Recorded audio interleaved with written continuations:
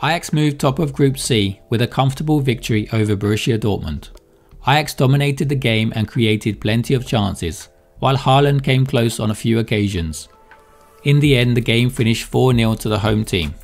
Dortmund lined up in a 4-3-3 with Haaland leading the line. Ajax had a 4-2-3-1 on paper, with the impressive Haaland leading the line. But as you'll see from the average positions, this was a very flexible 4-2-3-1. The fullbacks pushed forward, hugging the touchlines, making the pitch as big as possible. And only one of the pivots played defensively in possession.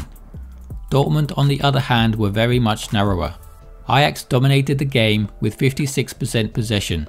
They also created 18 shots, with 9 of them on target. The XG shows us that Ajax were worthy winners with an XG of 2.13 compared to Dortmund's 1.23. So Dortmund were a little wasteful in front of goal. Ajax, with their total football philosophy, would play short passes out from the keeper as much as possible. The team's 2 pivots would split, with Gravenberch moving towards the forwards to link play. Alvarez would remain as a single pivot, while the 2 fullbacks pushed up as Ajax formed a 2-3-1-4 formation. The ball would go to the centre-backs, and with Dortmund very narrow, they would be able to find passes into their fullbacks in space either side of Dortmund's midfield. With Gravenberch in this position, it gave him the freedom to join the attacks at times. And with him moving forward, it meant that Ajax could outnumber Dortmund's 4-man defence, as the midfielders were often slow in tracking him. Ajax's width gave Dortmund a lot of problems in the game. Ajax's movement was too much for Dortmund.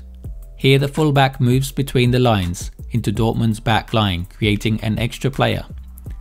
This then allows the winger to find space outside, taking the defender with him. The fullback is now in space to get a cross in, which is narrowly missed by Haaland.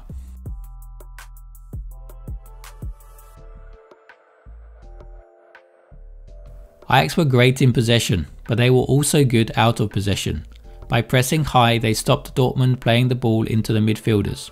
This then left Haaland very isolated up front, although this is often when Haaland is at his most dangerous, here latching on to a long ball and forcing the keeper into a great save.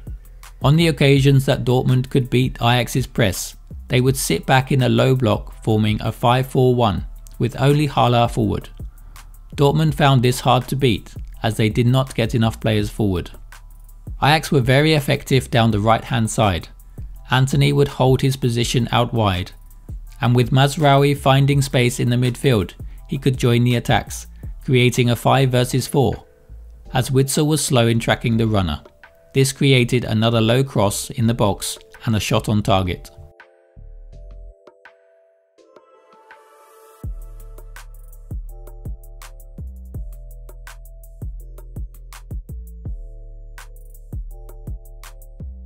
Dortmund would try to play the ball out from the keeper to their centre-backs, who would then try to feed the ball to Witsel, but because of Ajax's high press, they were often forced to play the ball back to the keeper, who would then kick long to the fullback that has moved up.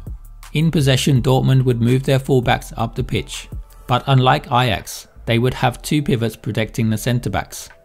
This gave them less options going forward. Haaland was left a lone striker. One of the midfielders, usually Bellingham, would move up as Dortmund attacked in a 2-4-3-1 shape. The role of the 3 was to get through balls to Haaland. Out of possession, Dortmund also chose a 5-4-1, but compared with Ajax, was sitting much deeper. After winning back possession, Dortmund were very narrow when in possession. Dortmund would rely on through balls to Haaland from the midfield, and this was easy for Ajax to defend. Conclusion to this game: whereas Ajax's game plan was clear, to dominate the ball and make the pitch as big as possible, Dortmund's game plan was not evident here. They seemed to rely on through balls to Haaland, but without an effective pressing strategy, these chances were very few and far between.